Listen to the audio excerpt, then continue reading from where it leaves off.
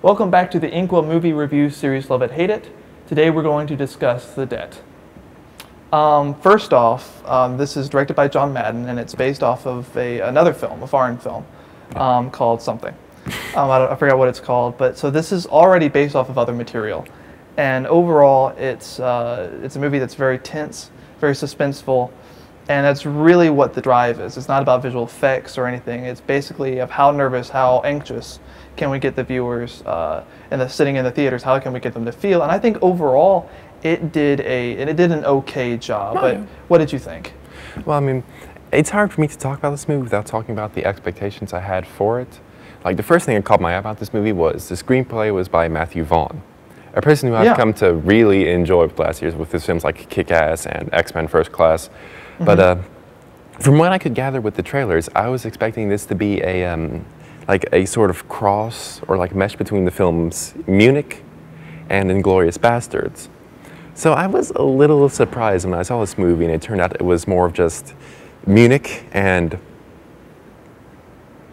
then the rest of the movie goes on. No, but it reminded me of that movie, the one with, it reminded me of the movie with Eric Bana and Daniel Craig, and they were Jews who went over and were trying to get the people who bombed.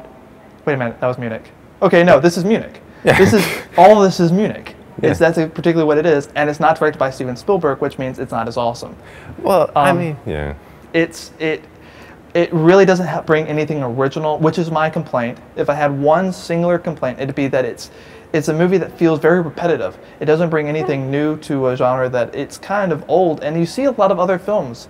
To me, there aren't any major action sequences, which is good. It's pure story. It doesn't rely on visual effects or action or anything of that sort. It's all story, and in order to be invested in the story, you have to be invested in the characters, and you have two groups of characters. You have the flashback scenes, which feature, like in the 1960s, and the present, which is 1997. Right, and so you're kind of rooting for two different, even though there's the three main characters, you are rooting for them kind of by two sets of different actors. And I think one thing that's kind of a disadvantage of the actors in '97, which are great actors, Helen Mirren, Tom Wilkinson, and Ciarán Hinds, who was also in Munich. They're all great actors, but the problem is that they simply don't have as much to do as the actors in the flashback sequences. The flashback sequences, they feel driven, they feel very, very on point. They knows where they want to go. It's very intense. All the intense and suspenseful scenes are in the flashbacks. So that by the time you get to 1997, it's very... Yeah, I mean, we're talking about like the almost all the ending of the movie, the last 30 minutes or so, the last 45 minutes is all 1997. It's all present day. That's when all of it is taking place. And I have to admit, it did seem the story, they kind of added this rushed feeling to it. Like the film itself wasn't rushed, but the way the story was coming together at that point, it just seemed like they were kind of throwing things together as quickly as they can to like finish up the production. Well, it's kind of like what I was saying earlier, the flashback scenes, I'll say, the 1960s.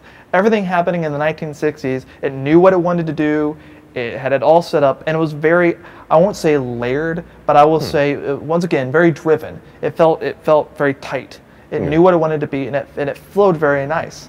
But then in the 1997, all of a sudden it lost its purpose, and that's when the film kind of flip-flopped back and forth between great acting, but there's simply not enough going on. You're not invested in these characters. There's not enough tension, and you're kind of wondering where the film is going. And by the time you get to the end, and I won't spoil anything here, you're kind of left unsatisfied. Well, I mean, I don't know if it's just the events of the entire movie leading up to the end that leaves you unsatisfied, or just the rather abruptness of the end. Like the way it ends, it's a interesting scene happens that you think is like now going to maybe show some sort of epilogue, but then it just fades to white and credits roll. It was just a very sudden ending. Well, even though there are really, I'll say 6 characters, even though there are 3 characters, 6 actors, so there's 6 different characters.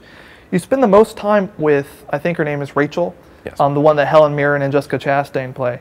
And she is the character you spend the most time with. Yep. And so at the ending, you want to feel, from all that she's been through and the choices that she's had to make, you want closure, and you don't get it.